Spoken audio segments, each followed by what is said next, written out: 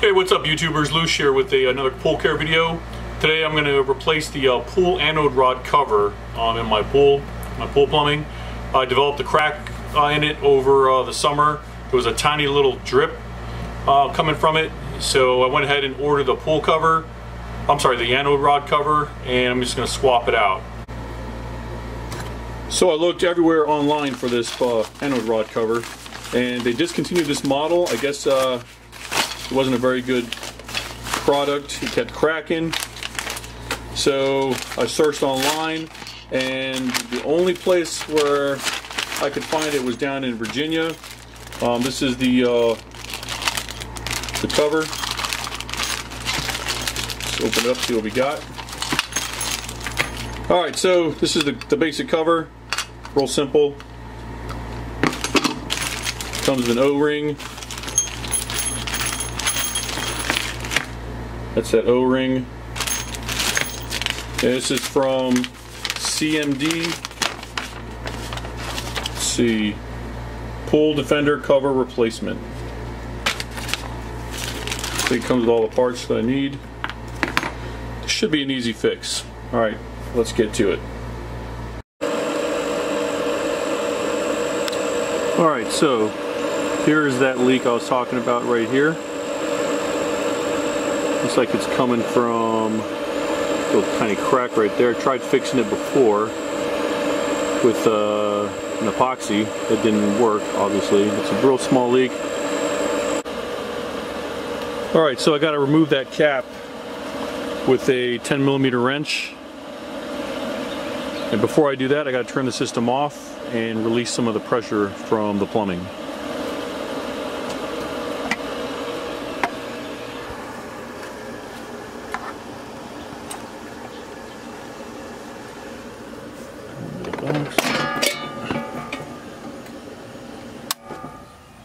Alright, that's off.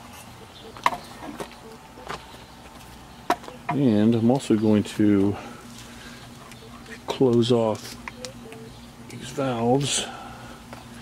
That way it'll prevent any water, additional water getting in there.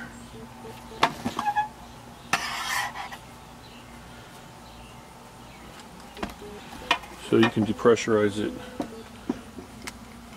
Letting some of the pressure out there.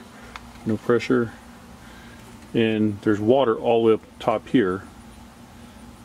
Up top there. And I can release some of the water from here. Coming out of the backwash valve. There you can see. Yeah, it's good enough. Alright, next I'm just going to loosen that nut.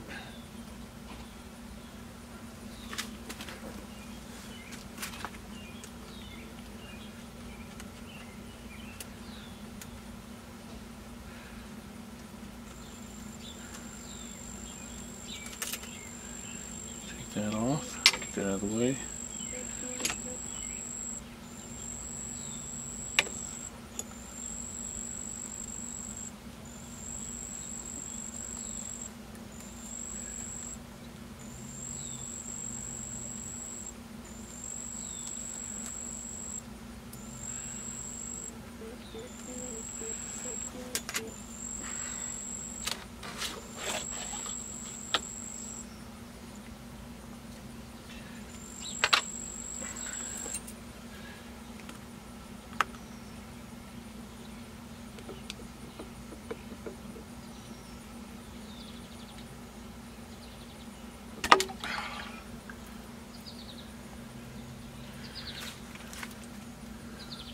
There you go.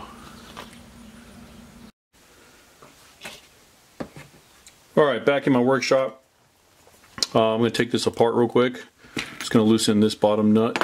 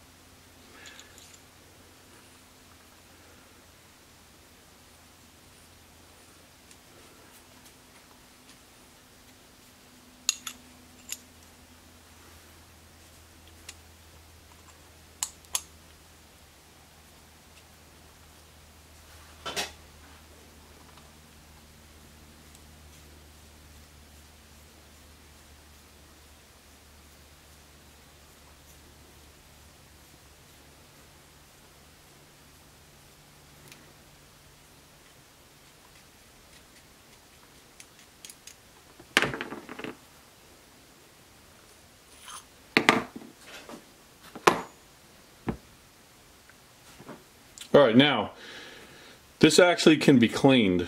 All I'm going to do is, if you notice, there's a lot of actually there's not a lot, there's calcium buildup on there. This doesn't look too bad. So what I would normally do, if it was really dirty, fill this cup up with water, drop it in here, and then maybe mix it with 10-to-1 ratio. Alright, 10 parts water to 1 part of muriatic acid.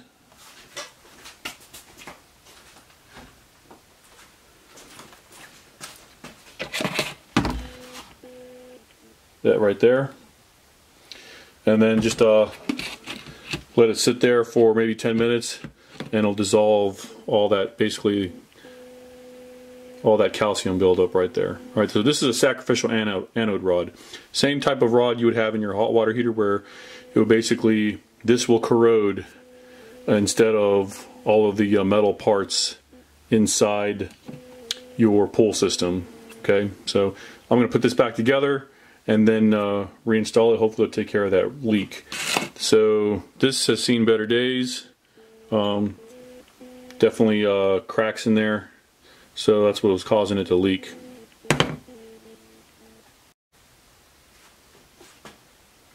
So actually I am going to go ahead and clean this. So I'm going to take this acid, carefully pour it in there.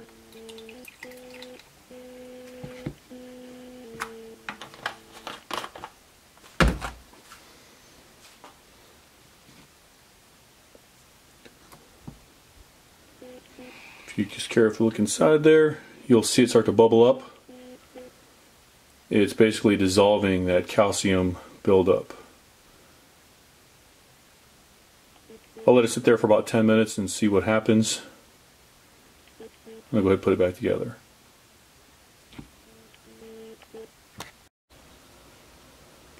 Alright, it's been 10 minutes or so. I went ahead and rinsed it out already, swapped the water out so it's safe, no more acid in there. I'm just going to go ahead and take the anode rod, take the new bolt, put it in there, take this nut, just going to secure it snug. Where's that O-ring? Take this,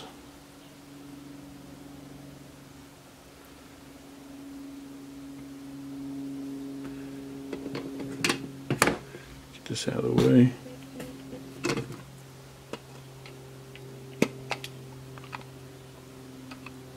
So it's going to go on like that. Get one of the new nuts. Oops, that's not how it went. The new washer. New nut.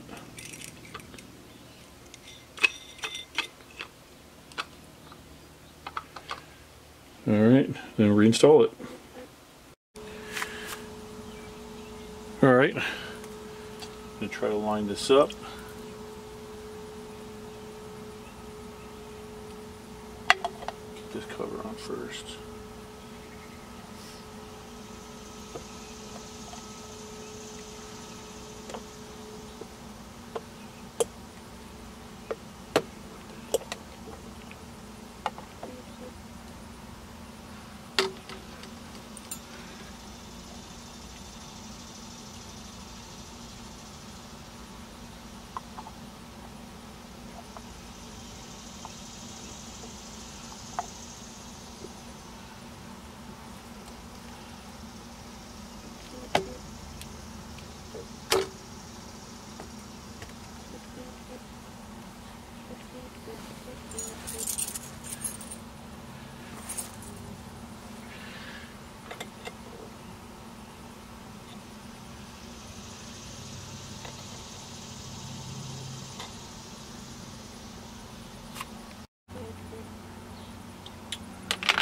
That on, and this and that.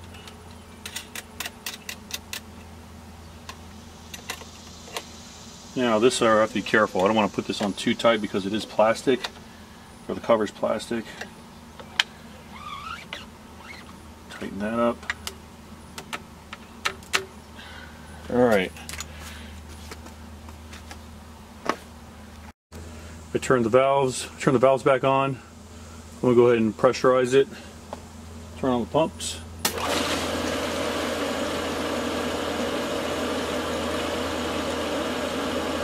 Looks good, no leaks.